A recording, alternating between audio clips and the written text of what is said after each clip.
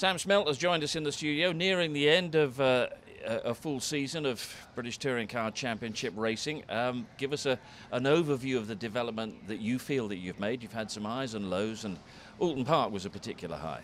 Yeah, you saying that makes me realise how fast this season's gone already. But it's been quite a steep learning curve. Coming back from GTs again, I feel like the transition from touring car to GT was fairly easy, but then coming back again has been quite difficult. But the last couple of rounds particularly, I think we've made a good step forward with me adapting to the car and knowing how I want the car.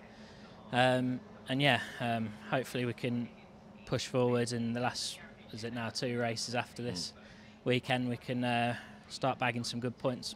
What is the contrast between GT racing and touring car racing that makes it so difficult to adapt? Obviously the racecraft in GCs, you get a little bit more room and whatnot, but that's not really been the problem. It's been the 1 lap pace, just trying to generate that in myself, and it's just, to be honest, it's just getting used to the car. The race pace has been strong all year, but it's just getting the car right on the edge in qualifying that I've lacked a little bit of confidence with. But as I said, the last couple of rounds we've made a good step forward, so yeah, happy. 9 races left. Any targets? Well, I'm sure there are, in terms of points and in terms of qualifying as well. Yeah, as I just touched on, qualifying's been the main struggle, and it's sort of the main focus this weekend and going forward.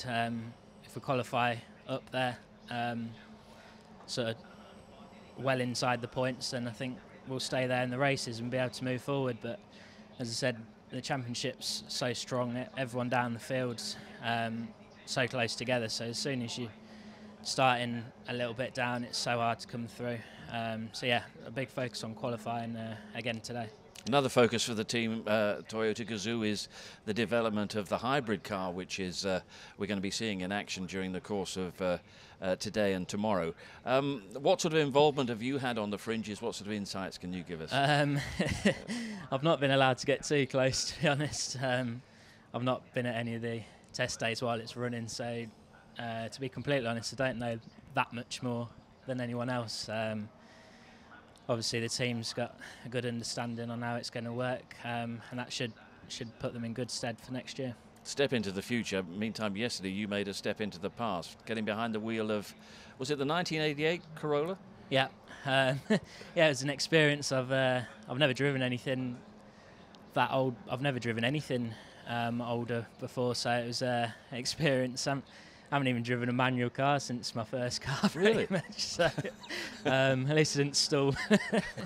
But yeah, it was an experience. It was amazing how bare it was inside and how much space there was inside. Unfortunately, I didn't get to do any fast laps, which I did want to do. But yeah, it was good to get behind the wheel anyway. Yeah, that was Chris Hodgett's car, which he took to some decent results in 1988. And depressingly, I was there. But we look towards the future with a hybrid car and your continued development in the championship. Sam, thanks very much. No worries. Thank you.